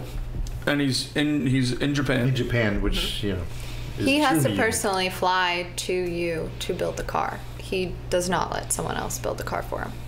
Gotcha. So he's building this in Japan, or he's building it stateside? So he's going to build it in New York because it's from New York. It's called the Brooklyn, which happens to be a friend of ours. We're probably going to do it at AI Design, which is always use my shop. I don't mind. It's Seth's like, come on over. For the small fee of. And your shop is? My shop is Art of Rap. Shameless plug. And the Art of Rap does what exactly? We've plugged it many times, but the Art of Wrap is a vinyl. We do vinyl wrap. We do clear paint protection, detailing, paint correction, restoration of paint, all sorts of electronics, similar to AI, but not as invasive as them. They've kind of cornered the market at very custom applications. Very meticulous work. But hopefully by the time this podcast airs, we'll be moved into a new location, which is actually a little bigger and nicer. Nice. Excellent. So we haven't chosen a shop, but you're certainly in the running, although... See that? You're in the running, Seth. I'm in the running. Well, we do have a favorite son, just with AI, because they've done work, and Matt's done a lot of work. Like I said, their work is second to none. I've seen it. So they're amazing. Their work is ridiculous. You know what? We should bring Hollywood there one day. They did some work on my Desmo. That's in Manhattan? No, it's like it's in Tuckahoe. Westchester. Yeah. Just you know where the Yonkers Raceway is? Like literally right by there. Oh, okay. Not that far away. But this is like a sight to see. This is like. So this is interesting. You're going to be contracting him. He's going to be coming stateside, and then he's going to build out which car? So we're going to base it on a 964 chassis. Cool. What years? What year? You know, it's doesn't really matter, does it? We're finding we haven't found the one we want yet. Oh. We were considering with all disclosure, we were going to go a little over the top on the build. Mm-hmm. We're going to do a 4-liter air-cooled, naturally aspirated, high revving. Dope. Weren't sure about the drivetrain and whether we're going to do like a sequential, but do it with pneumatic shifters like in the old RSR. Sick. And do some work. And so that was one. That is go that route. Go that route. I mean, that's one of the considerations. It's funny because the end of the month we're going to be in Germany with a guy who does some spectacular builds just like that. Oh, that's your friend, Lightspeed? Yes, Lightspeed. Yes. Well, Remember that good. There you go. Pull that one out of the deep dark regions of your gluteal folds. Jesus! Should be writing erotic novels. Gluteus folds. 50 Shades of T-. Ouch. Holy shit. He has more like 100, but anyway. Yeah, that's right. So when you were saying that's why DP sort of rolled off your tongue like that? Yeah, it rolls right the fuck off. Tongue. Yeah. Absolutely. So the Lightspeed guy is interesting because he does it on the other end of the spectrum, which is it's less about the over-the-top cosmetics with the aerodynamics and stuff. And all about performance. It's all about performance, and it's all about 3D printing and body panels and carbon fiber and out drilling stuff out. Like Roger Penske was famous for in the late 60s, early 70s, and the Trans Am stuff. They would acid dip the bodies to lighten them up. Those things were... That's so smart. It was insane. They finally figured out why their cars were so much light. They were lighter on the top, and he was able to put the weight from a racing perspective in the right places. Like Hollywood and everybody here understands is it's not about the weight per se, it's about placement. Unsprung weight, putting things center of gravity, polar moment of inertia. Really, honestly, that's genius. Like that. And they did that. So he and I are talking what he actually said would be his halo car. But it would be a sub 2,000 pound, 500 horsepower, naturally aspirated air cooled, but a car that's just Singer-esque in build, like the Singer, right? But not an opulent Singer, but something that is just functional, purpose built. Yeah. I think you should take out Ken Block and the Unicorn with this Porsche. Ken Block, if you're listening, you're in trouble, bro. Ken Block, by the way, who was at Goodwood. We just saw him at Goodwood. We just saw him at Goodwood. Who put on an incredible show. I don't know if you for know. Lord March, right? Lord March. He had the Hornicorn there. He did. Yes. And he was the first one ever to do donuts, or at least donuts with permission. No, he did not have permission to do donuts uphill. They said because it's uphill. Okay. So what did he do? So he did it in front of the stands and He did it on the downhill. So he got the loophole like that. He's like, oh, we can't do the uphill donuts on the uphill. Okay, we'll do it on the downhill. But it was Goodwood this year was spectacular. It's grown, but it's just been more inclusive. This year, what blew me away was not only did you have Ken Block and Mad Mike with his... Oh, Mad Mike was there? Yeah, with his 3-rotor, blah, blah. He builds sick cars also. You talk about rotary engines. I don't know where he comes up with this crap, and he does it himself. Yeah, he has a 4-rotary RX-7. 4-rotor. Yeah. It's crazy. It's actually an MX-5. Wow. The body's an Yeah, MX-5? so I believe it's a Miata frame, but the body is... I'm pretty sure that 4-rotor was built on the specs of the Mazda 787B race car. I think we're going to look that one up. Look it up. Look it What up. are we looking up now? With Mad Mike? Mad Mike. Gabe extra height now. Mad Mike 4-rotor. Look up Miata MX-5. No, not Miata. MX. Oh, Miata MX-5? Yeah. That's what I said. Really? Yeah. Sorry. Sorry, man. I didn't know it was... Sorry, dude. Sorry, dude. I had to take Sorry, that he one out. edited all my stories, It's so a he turbo knows. 4-rotor, 1,200 horsepower. Holy mother of God. Yeah. That's so cool. But what's awesome, and if you check out the Instagram page of It's White Noise, or even mine, my little one, is Richard Petty. So Was at amazing. Goodwood. He's Richard a fucking legend. Petty was there with his Superbird, his Right. Plymouth Superbird, I the saw that blue on one, that Instagram. one that I hadn't saw been that. run, One of your Instagram. hadn't been run in 30 years. He was sitting on the door or something. Oh, I did. So, I went up to him. Yeah, I seen that. so It here's was a guy incredible. who is a legend. Living legend, With absolutely. a car that's a legend, that Legend, hasn't right. been run in 30 years, that he's going to go up, do the uphill, and he's sitting there, and you can't hear shit. And he's standing, getting ready to go onto the grid. Things, got a cam and a crank and everything. It's just like you can hear the cam. It's so lumpy. It's like blah blah blah blah blah. And I That's yell awesome. over to Elizabeth. I'm like, "Come here!" And I said, "Mr. Petty, would you please take a photo?" And he just stopped everything he was doing. Stopped everything He made was all doing. the people pushing the car and That's everything. because he knew who you were. He was like, oh, shit. He was like, oh, that is White. That's White Noise. Oh, shit. That's right. No one else went up to his car. No one else was allowed close. He was killing motions it me out there over. too, right? Yeah. Yeah, he was That killing was it out there. it was so awesome. But that's the kind of stuff you see. But that's dope to have, the two contrasts of Ken Block and Richard Petty at a somewhat stuffy event like Goodwood. Not anymore. I will tell you, the last 2 years, like I said, it's more inclusive now than it's ever been. And I'm sure that's through the friendship of Ken Block and Lord March. That is part of what's gotten them there. It's that kind of embracing different cultures, different attitudes. We have a buddy there who does the Drift All Stars. Okay. And It's European drift. It's the European drift, like a Formula D for Right. Europe. And, reaching out to a new demographic and seeing all the people in the stands. You saw 6-year-olds, 8-year-olds, 12-year-olds, 15-year-olds, as well as 60-year-olds. You saw people, going gaga over the old 917 Porsches and some of those things. But you saw people going nuts over Mad Mike's build. I mean, we were seeing everything from Sterling Moss come up the hill to a Nissan Juke on 2 wheels take What? the entire course. Sterling Moss was in his 722, the car that won the SLR, right? The SLR 720. He drove it up the hill.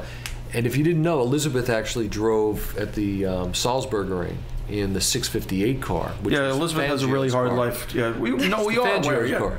Do you know? The Do you know Fangio what car. 722 stood for? No. It's the time of day that they left the starting line. Wow, that's cool. People didn't know that. It's the which car? 658 in the Mille Miglia. Oh, okay. So the 722. The Mercedes-Benz There's SLR also a 722. 658, which Elizabeth drove in the on the Salzburg ring, which was Fangio's car, the same race. Juan Fangio. Yeah, Juan Manuel. Manuel, that's it. From? Brazil? Argentina? There you go. Really? Yeah. Oh. I know your Thank mind God I goes know to some kind your of mind geography. goes I to was like, Brazil all the time. Yeah, I guess it's the art and Senna thing for me. I thought he was going to Or say the- West Virginia, but anyway. Oh, Jesus. But Goodwood was awesome for all those reasons. You had, for Elizabeth's, for It's White Noise, had a lot of the photographers that we knew, Right. but hadn't really spent time with. Right. And once you talk, Did you guys bring a car there? Not this year. Oh. So you just went to attend? We got a call to go to the Go as benefit, a yeah, guest as a guest to the ball. yeah, which was also a mind blower. They had Ryan was out there, no?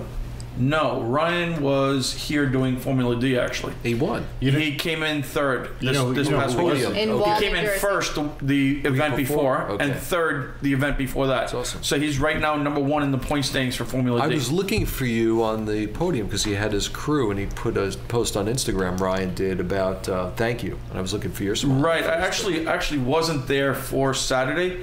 Gabe got married, and it was his wedding. Gabe, so who is the founder of CarLifestyle. Gabe, say was hello, my Gabe. partner. Gabe? Gabe? Yeah. Oh yeah, no, Gabe's in Mexico. Right, so he's actually on his honeymoon right now. But yeah, I didn't have an opportunity to see Ryan on. Is there a reason you can't go to New Jersey? Oh yeah, yeah. Actually, yeah. I got four tickets the same day. He's wanted in New Jersey, right? Which I never paid the tickets. So strictly vehicle and traffic incident. That's correct. The thing with the kids and everything, that's over, right? That's gone. Keep it up, dickhead. The sheep. The sheep. Oh, that was actually. We are not talking to Brian Solomon. It was a kid. That's a baby sheep, right? Nah. Matt. So Goodwood was awesome. Guys. Exactly. Hollywood's like, I didn't even jump in on that. And by the Hollywood's way, like, shut up. Hollywood, what blew me away was they had a couple of guys on bikes My there. friends, yeah. Holy They're sick with Crazy. drifting. With the drifting, right? Yeah. The Triumphs. I don't know, and some of the stuff, like they were doing things I'd never Yeah, it's Fathom. They most were like standing on the seat, riding.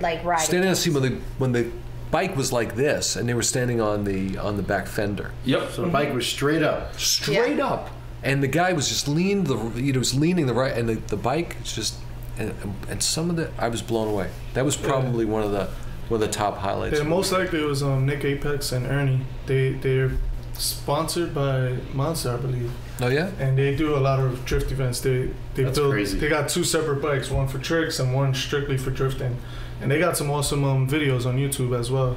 Well, take a look at cop chases, but it's all Wow. No, it's all staged. Like they have Oh, for the Icon, the commercials. yeah. Have you guys heard of Icon? The like motorcycle performance safety clothing wear. Icon. There's a two-seater plane. I know one of my former CFOs is a CFO. Yeah, well, of course, Andrew would go Icon, right to- no, Icon. It's like, in my private space There's the shuttle. Icon property down in Miami, which is another. But if you like, Cool building. There's Carl Icahn, who I think just recently, but he's got a stadium Icon up just and invested in Trump. No, but if you like those Bad guys, investment. like if you check out those videos, they're awesome.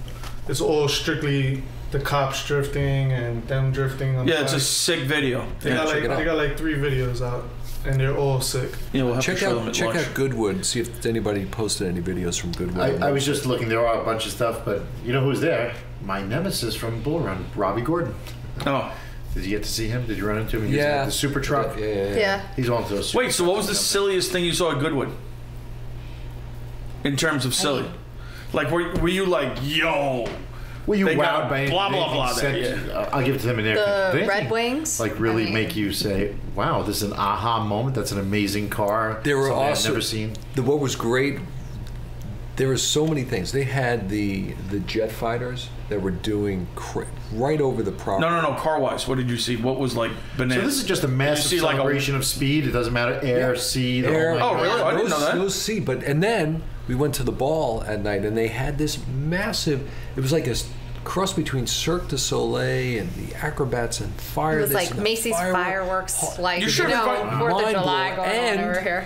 Near and dear to my heart, we're walking in, and I see this guy who's like 6'7" or 8", Gene Simmons from Kiss. Wow. And he did a set, one song, but they had something for everybody. You should have invited Seth. He's great with balls.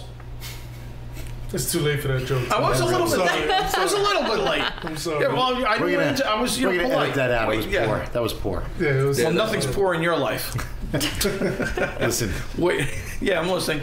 Mr. Woodside, go ahead. I'm broke. Yeah, you're broke. I I know. get to enjoy good things, and that's why I have no money. Yeah, sure, bro. No money. Yeah. Yeah, Well, make a Goodwood comment. did- Let's hear a comment. Wait. Goodwood was really an overload of senses, everything. It was just from the old stuff to the new stuff.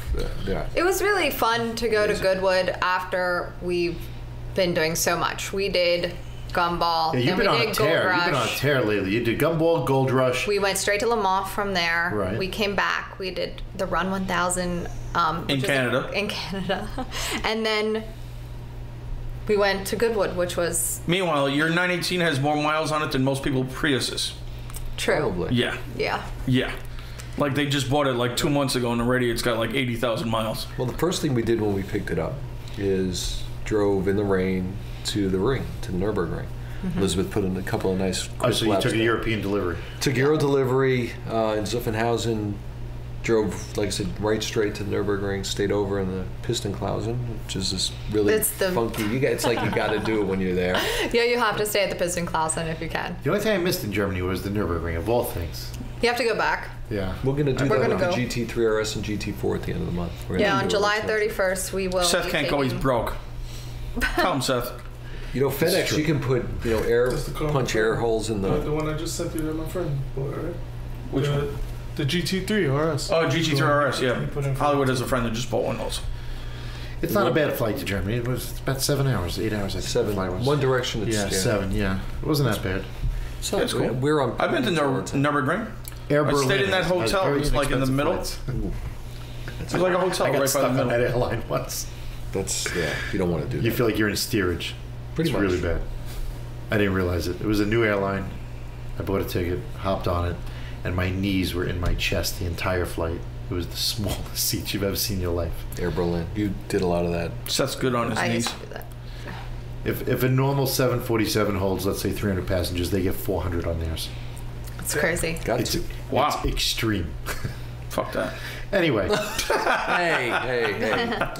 It's a family show here. so Goodwood was a great experience. I got to check that out someday. Yeah, let's go to Goodwood. A lot of these things I haven't been to. I mean, We'll go to the Boardy Barn and Goodwood. We go to the Boardy Barn. We do Goodwood. You know what you got? There's so many things I haven't done. And Riverhead. Riverhead. Yeah, you could start by coming out of the closet. I could. Now that we have marriage equality, maybe I'll think about that. Yeah, that's a good idea. Yeah. You all can tie the knot. You can be Yeah. fianced. Now, Fianced. Yes. I'd rather be financed. Yo. And now, and now we can share medical insurance. Isn't that special? Fantastic. Which one has better? We have the same, actually. Thank you, Obama. But we're rolling into Pebble Beach, and there's Reno, which is hot August nights up in Reno, which is a lot of muscle car, Barrett Jackson kind of thing, and then that. And there's also Rennsport reunion this year, Wow. which people don't know is just a Porsche only. Yeah. Company only event. They do it every 2, 3, 4 years, whatever they decide on. And Where's that at? it's going to be in Monterey and Laguna Seca, Oh, cool. which will be an awesome. It's the end of September, Okay. so that's something we're looking forward to.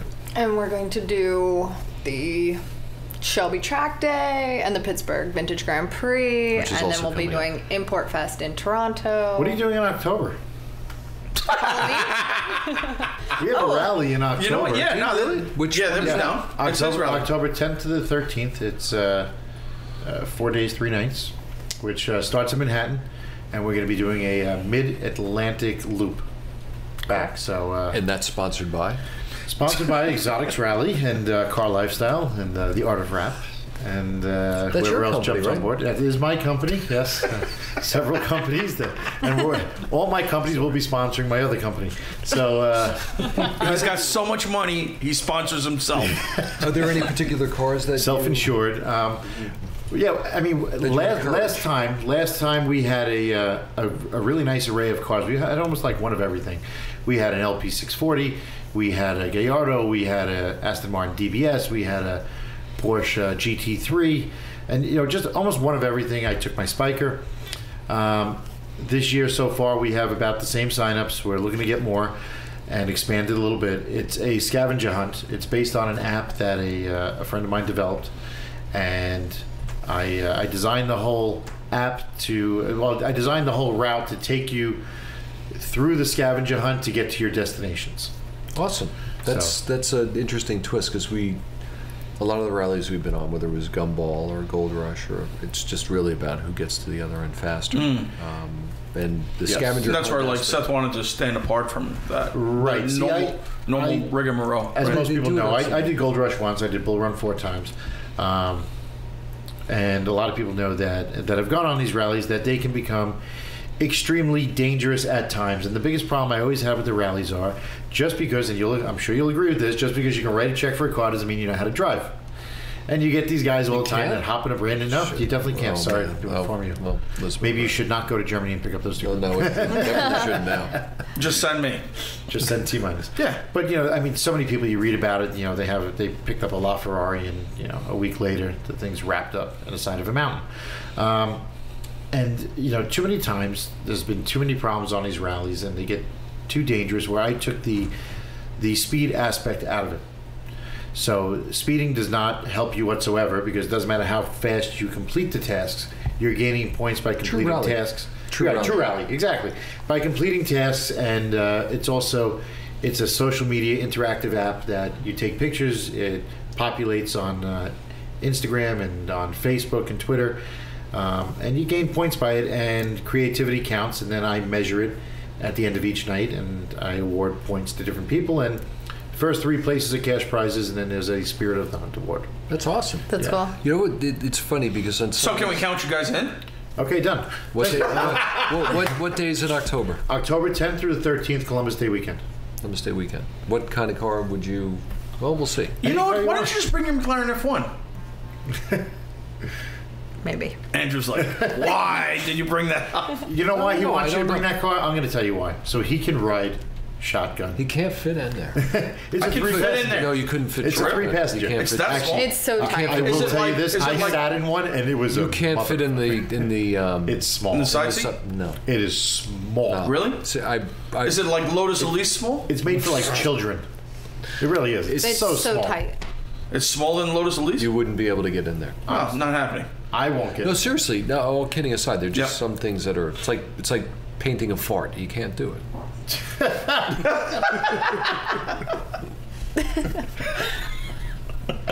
I don't know where we're going with this podcast. We're at an hour and 40 minutes. Let's wrap this up. Well, let me wrap it up by saying thank you for taking the time. I think what you're doing on that rally is awesome. I think what I popped in my mind is we'd love to do that, maybe with a couple of different cars.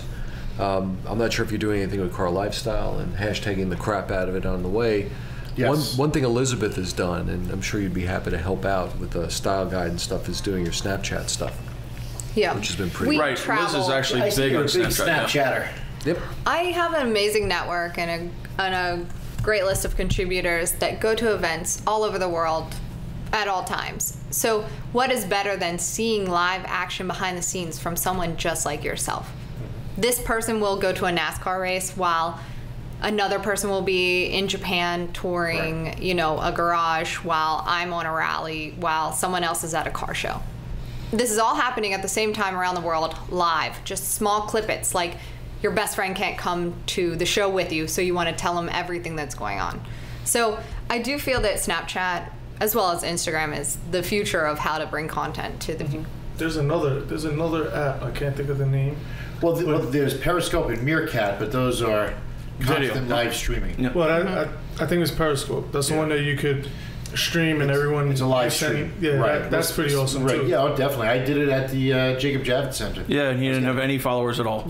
They were popping up all over the place. Hey, When I was out on my boat the other day, I had a bunch of followers. Oh, you're a dinghy? Cool. Yes, my I mean, currently, it's incredible to think all the viewers that I have just on my personal Snapchat, which is about 4.5 thousand per view, like a snap, which is crazy because I'm just Right. a single person trying to get You're a community engaged. together. She is in more ways than one. And you aren't going to miss that one. Count on you. But it's I true. got I, your back, just Andrew. love Don't you worry. bringing. I just Yeah, love way back. bringing them. Who's got Back in the time. Your fiance has your front. Yeah, serious. That's a real knee slapper there, Seth. Okay, so again, thank you for coming out all this way to join us on the podcast today. We appreciate having you. I'm sure we could sit here and chat for hours at a time. And we look forward to having you back someday to talk about, maybe we'll talk about the Porsche project, which would be very cool to know the intricacies of how it's coming along and being built. And we can get some insider clues on the new Bentley SUV that Andrew is on the R&D team for. Hey, there is some Elizabeth White touches to that car There are too. a few. There's a lady-driven aspect of that SUV. Is there? Maybe we can do something together, either on the RWB with CarLifestyle and the Art of Rap, and maybe even talk a little bit about that when we do something on a Snapchat with your rally. Cool. That could be very cool. Cool. I'm done. Absolutely. Yeah. So I guess we'll go around the room. Everybody will give themselves a plug. T, the floor is yours. Oh, why don't we start with you, Seth? Okay, I'm 'Cause you Seth love Rose. to talk about yourself. I'm Seth Rose from Exotics Rally. You can find me at Exotics Rally. You can also find me at Art of Rap NY. That's ARTOFWRAPNY. You can follow me on Instagram, Twitter, and Facebook. I'm not a Snapchatter yet, but I'll have to look into that. You can also find me on Periscope and Meerkat. And this is the Car Lifestyle Podcast. Again, if you guys have any questions, comments, or you want us to talk about a specific topic, you can email us at askclpodcast@gmail.com. And we look forward to hearing from all of you. And we've been getting a lot of great feedback. We'll be answering questions on some of the in-between podcasts that we do, because every other week we have a guest, and then we do one ourselves. And on top of that, we just ask that you go on to iTunes and you rate the podcast. Of course, we look forward to good ratings. And T-minus? You can follow me on Instagram at T-_NYC_car and the business page at CarLifestyle, one word. That's CarLifestyle. On Facebook, if you're like some super hot girl, you can add me as a friend there. And if you're not, don't bother. And and that lives it up what's your grinder tag? Grinder. What the hell's a grinder tag? You know what Grinder is. No, I really don't. No, it's some fucking homosexual shit you guys are talking about. What the fuck is Grinder? That is I know about FetLife. I have a FetLife page. I do, for my BDSM activities. That's correct. Okay. But I've just Google it.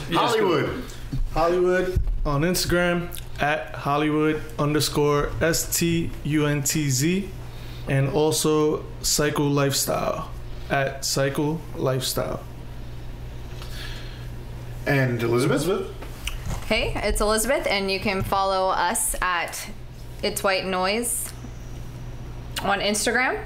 Search It's White Noise on Facebook. Follow us on Snapchat at It's White Noise, and be on the lookout for itswhitenoise.com. Excellent. Andrew, you want to add anything? Nothing more than what's already been said. Excellent. Well, thank you again for coming out this way and joining us on the podcast.